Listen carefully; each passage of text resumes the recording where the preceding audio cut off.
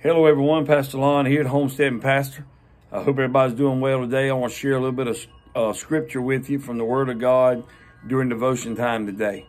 Y'all bear with me, my voice is about gone. I must have preached too hard this morning at our regular church service, and I didn't get to get it recorded. I apologize for that, but I'm going to try to get back to recording some of my sermons at the church, so y'all just bear with me. But pray for me today. It says in 1 Corinthians chapter 4, verse 3, "But if our gospel be hid, it is hid to them that are lost, in whom the God of this world hath blinded the minds of them which believe not, lest the light of the glorious gospel of Christ, who is the image of God, should shine unto them. For we preach not ourselves, but Christ Jesus the Lord, and ourselves your servants for Jesus' sake. For God, who commanded the light to shine out of darkness, hath shined in our hearts to give the light of the knowledge of the glory of God in the face of Jesus Christ. But we have this treasure in earthen vessels, that the excellency of the power may be of God and not of us." I want you to think about something today about being blinded by the God of this world. That's what I titled this little devotion today. It was actually part of my sermon, or really the main part of my sermon, but I'm going to just give you a little bit of what I preached this morning to our church family at Flat Creek. But blinded by the God of this world. You know, as I read this scripture, and if we hide this gospel, don't share the gospel, it's hid to those that are lost. And they need to hear it. They need to see it in everything we do. It talks about if you light a candle, you don't put it under a bushel. You put it up on a candlestick. And you hold it up high. Not that we would be seen, but that God's glory would be seen in us and through us and shine into this dark, dying world that we're living in today. But there is a blindness, as I'm going to talk about, that is worse than being physically blind. I got two kids, Bradley and Michaela. They're physically blind. They can't see. Bradley can't see at all. He can see a little bit of shades of light when the light's on. He went completely blind at 7 years old. Michaela's completely blind in one eye and legally blind in the other eye. But they're physically blind.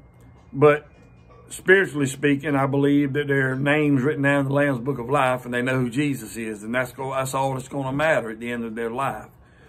Same way with anybody else that's physically blind in this world. But spiritual blindness is what the scripture talks about. It's not a blindness like men of the Bible, like Brad and Michaela suffer today. It's not that kind of blindness. Matter of fact, this blindness that I'm talking about, spiritually speaking, will cost you your soul. It'll cost you heaven. You'll miss out on heaven if you're spiritually blind, walking around in this world today. And there's a lot of spiritually blind people today. And it's not just the people that are out worshiping the devil, serving the devil like those that were at the Grammy Awards this past week. But it's people in churches today that are spiritually blind. It's preachers today that are spiritually blind. They're conforming to this world instead of being transformed by the renewing of their mind. They're preaching what they believe and not what thus saith the Word of God. If you don't preach the Bible, you might as well sit down, because if I preach in my own flesh and my own self, it's all in vain. We must preach what thus saith the Word of God. But this spiritual blindness is being caused by the devil. Matter of fact, we read in the scripture, it said, as I read in your hearing in 2 Corinthians chapter 4, verse 4, "In whom the God of this world, which is Satan, hath blinded the minds of them which believe not, lest the light of the glorious gospel of Christ, who is the image of God, should shine unto them."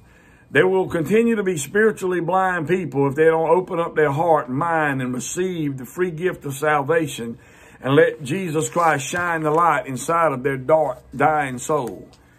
And we're living in those times today where they're calling good evil and evil good. You see it on every hand. I'm going to share a story with you in just a moment before I wrap this up. The Lord allows me to do so. This blindness of spiritual blindness is seldom healed, because men would rather believe a lie and be damned to hell eternal than to be proven wrong.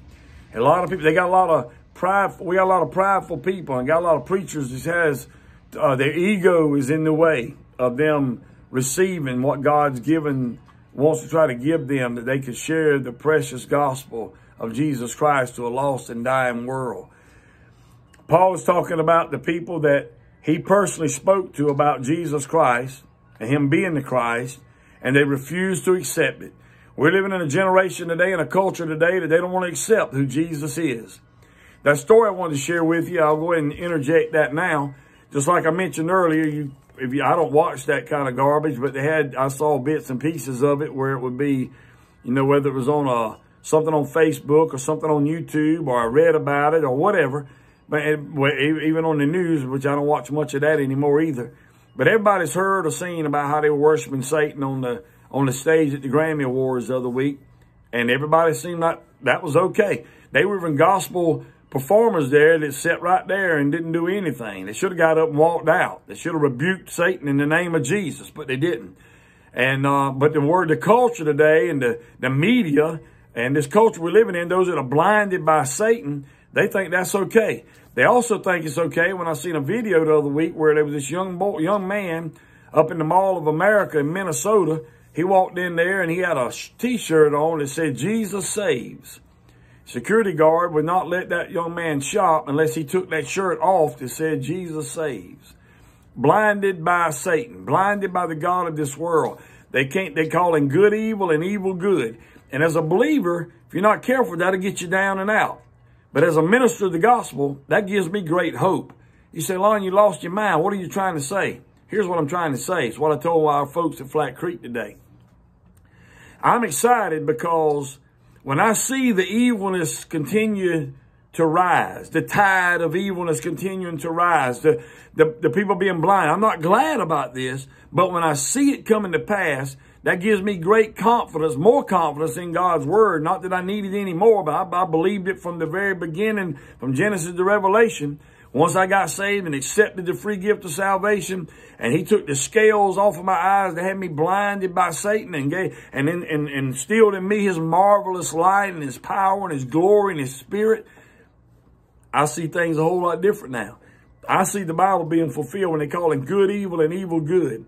It's okay to worship Satan on the stage at the Grammy Awards for the world to see, but it's not okay for a young man to go in a Mall of America in Minnesota just because he got a T-shirt on that reads "Jesus saves." That's not okay. I'm telling you, that gives me great hope knowing that the Bible's real, for one thing. Number two, that Jesus Christ is soon to return. He's even at the door. Only thing I'm waiting on, I've stopped looking at the signs, so to speak, even though I still look at them, but I'm not focused on the signs today as much as I am listening for the sound of the trumpet, because it can sound at any moment. We're that close home, y'all. We're that far spent in this age that we're living in today. I'm no prophet. Nobody here can tell you when that day is going to come. That Jesus doesn't even know, except only God Almighty. The angels don't know. Jesus don't know according to this book. God Almighty is the only one that knows. But Jesus is sitting at the right hand of the Father waiting right now for his Father to give him the green light to go get his children.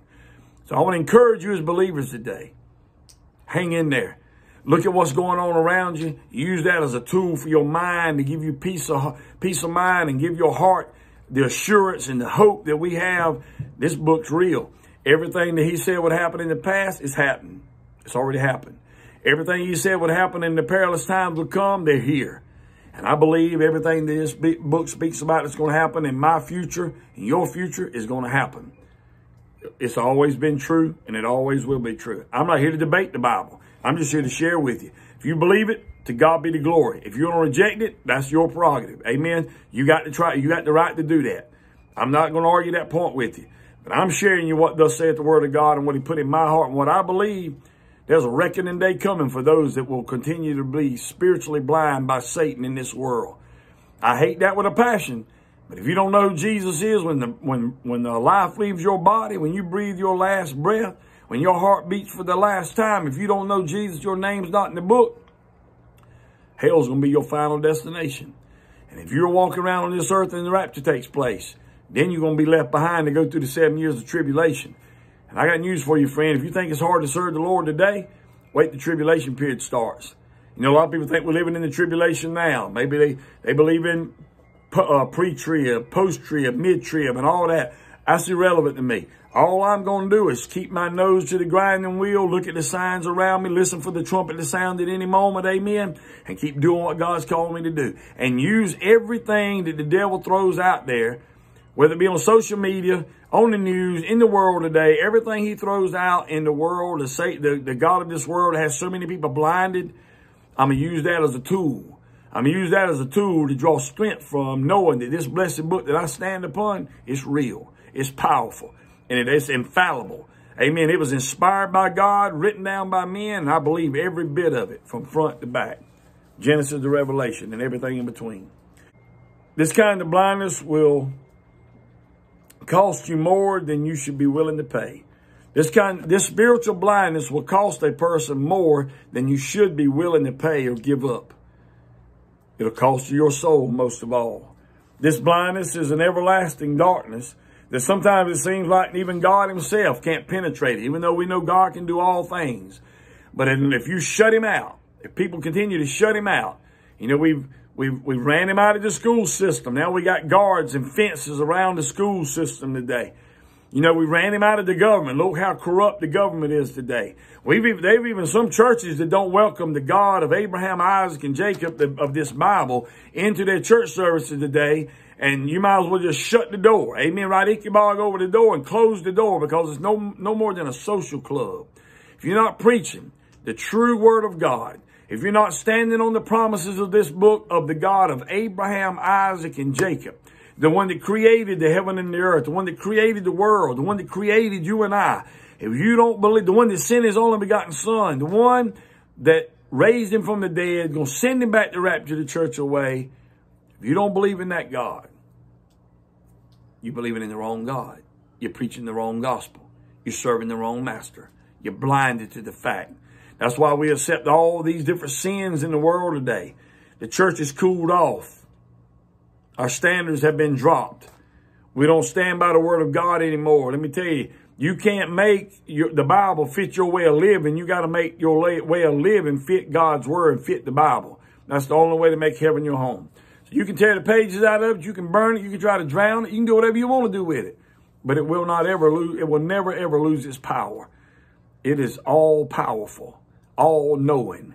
The Bible says, it says this word is sharper than any two-edged sword. It cuts asunder even to the marrow of the bone, to the very intent of our heart and our mind. It knows everything about us. Exposed. And let me tell you something in closing. Naked we came into this world, naked we're going to leave. The only thing you leave here with is your soul and your spirit. And it's going to spend eternity in one of two places. It's either heaven or hell. The choice is ours. Stop being blinded by the God of this world, which is Satan. And come out from among the world and be ye separate. And let the light of Jesus shine into that dark place in your heart. And open your eyes that you can make heaven your home when you leave this earth. Amen. Love you and appreciate you. I want you to leave your comments below. Leave your praise reports below. Leave your prayer requests below. And let's go to the Lord in prayer. Father, I thank you for another opportunity to share your word. I thank you, Lord, for those that will watch this video and be inspired to continue to let the light shine in their life and then to go out and share it with the world. I pray that a sinner will watch this that's lost and undone. Maybe somebody's in a deep, dark place in their life. I pray wherever they are in sin, I pray that they would listen to this. It's nothing about me. It's all about you. I'm just a voice piece. I'm just a messenger boy to bring the word of God. I may plant, somebody else may water, but God, is you that gives the increase. So, Father, I pray that we use this platform for your glory and your honor, and that your word would not go out void and not come back void, but it would do its job and hit its mark. It would save those that are lost. It would heal those that are sick and afflicted in their body. And it would draw them nigh that are already saved and give us a closer walk with thee. And Father, I'll be careful to praise you and thank you for all you've done, all you're doing, and all you're going to do. In Jesus' name. And everybody that believed with me said together, amen. Love and appreciate you. And until next time, remember, Jesus Christ loves you. And Jesus Christ is the answer for any and everything we're dealing with in life. Hope you all have a wonderful rest of the day. I love you all. Bye-bye.